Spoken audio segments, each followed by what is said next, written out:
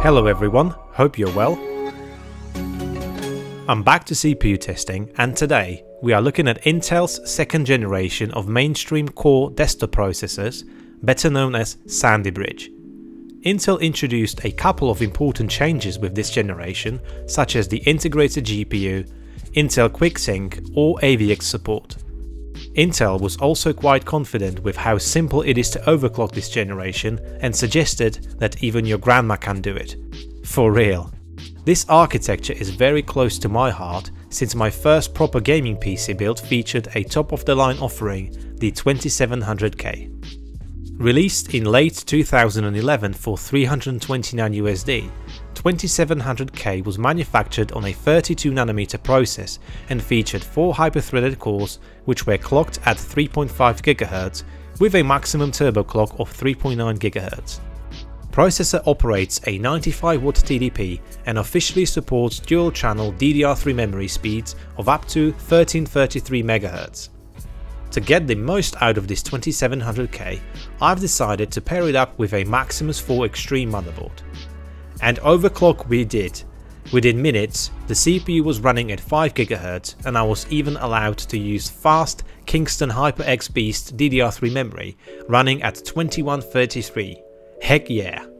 I can't quite make up my mind whether I like this Maximus more, or is it the crosshair from the FX8350 video. What's your take on this?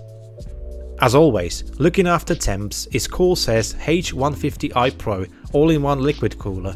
Powering the whole thing is AX860i power supply, and I'm using the RTX 3080 as a GPU bottleneck. Let's talk about power. Running stock speeds, I measured total system idle power consumption at just 120 watts. Under load, this then spiked to 170 watts. With 5 GHz overclock, total system idle power consumption was at 155 watts, jumping to 265 watts under load. Testing kicks off with Cinebench R23, and with 676 points in single-threaded run, the stock 2700K shows other CPUs who's the boss. Take the FX8350 running at 4.8 GHz and it's still 8% slower. Compared to the stock 1st gen i7 870, 2700K is 26% faster, a very impressive generational improvement indeed. When overclocked to 5 GHz, 2700K score jumped to an insane 956 points. At first I said, hang on, that's not possible, and reran the test, only to see a huge 41% improvement over the stock. Looking at my old Ryzen 9 3900X with under 1300 points, I almost feel defeated. What the hell? I'm sure looking forward to testing Ivy Bridge soon. In 7zip's benchmark, stock 2700K delivered 33% higher scores when compared to 1st gen i7 870. At 5 GHz, 2700K matched the stock performance of Intel's Extreme offering, the 990X. Blender's BMW car demo took 12 minutes and 38 seconds to complete at stock speed, which was more than 4-minute reduction when compared to stock 1st gen i7 870, and under 2 minutes faster against the stock AMD's FX8350. When overclocked, render was 31% faster to complete, and even slightly faster over the stock i9 990X, which has 2 extra cores. Next, I'm using Handbrake to encode a 10GB 4K video file down to fast 1080p 30 preset. 2700K leaves 1st gen 870 in dust, cutting down time by nearly 20 minutes. Looking at the FX8350, it is slower, but not by much. 5 GHz overclock reduced the encode time by 27%, and it's dangerously close to an overclocked 990X. That concludes synthetic benchmarks, and being honest, I'm really impressed with the overclock results. What are your thoughts on the 2700K's performance so far? Let's see what Sandy Bridge does with games next. As always, we start with F1 2018 using ultra high settings at Japan circuit. Even at stock speed, 2700K managed 145 FPS on average with 1% lows at 102, clearly beating all of the 1st gen i7s.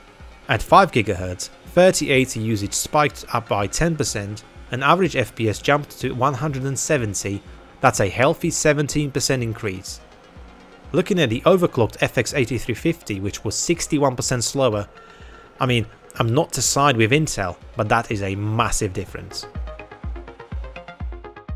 CPU usage seemed somewhat low in Dirt Rally, but despite this, stock 2700K pushed 117 FPS on average. Overclocking brought dramatic improvements, and with 175 FPS on average, this result looks almost unreal. How is this nearly 12 years old CPU within the reach of the 10900X? That's the magic of Sandy Bridge. Third game tested, Deus Ex Mankind saw a great CPU usage in the mid 80s, and 3080 didn't dip below 60%, which is a good sign. Stock 2700K pushed 109 FPS on average, with 1% lows at 78, beating overclocked 8350 by 30%. Once again, with 5 GHz overclock, the beastly 2700K matches up to 10900X. Now that's seriously impressive. 2700K continues its great showcase in Forza Horizon 4. Stock runs saw 118 FPS on average, with 1% lows at 88, leaving the overclocked AMD 8350 behind by 15%. Overclocking the i7 provided additional 15% of performance. I just love how Shadow of the Tomb Raider harnessed 2700K CPU cores up to mid-90s. When compared to stock first gen, second generation offers nearly 39% more performance. AMD's FX 8350 stands no chance, and in this test it falls short by 46%. Rainbow Six Siege next, and here, stock 2700K delivered 207 FPS on average, matching the Big Daddy 990X but for worse 1% lows. 5 GHz overclocked pushed the average FPS by 17% to 243, which made it 50% faster over the 8350. Ouch. Far Cry 6 benchmarks saw stock 2700K push 63 FPS on average, which was enough to beat the crowd, but the margins were smaller. Overclocking provided 23% performance uplift and 33% lead over the poor 8350. Coming up to last game benchmark, Cyberpunk 2077. Only beaten by overclocked Big Daddy 990X, stock 2700K delivered 78 FPS on average and 1% lows at 45. At 5 GHz, average FPS improved by 15%, once again leaving the AMD's 8350 trailing behind by 34%.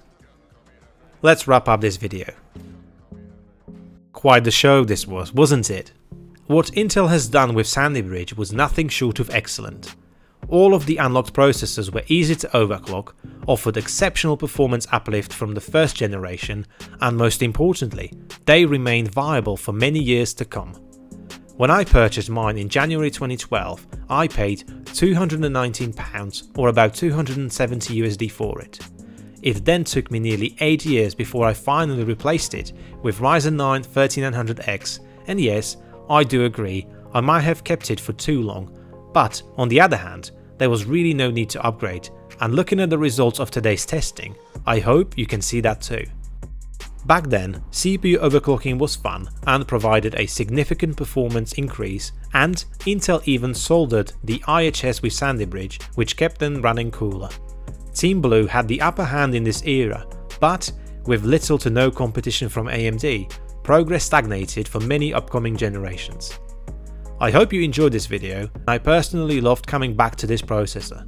I'm going to revisit AMD's Bulldozer architecture soon. Wish me luck, and I hope to see you all in the next one.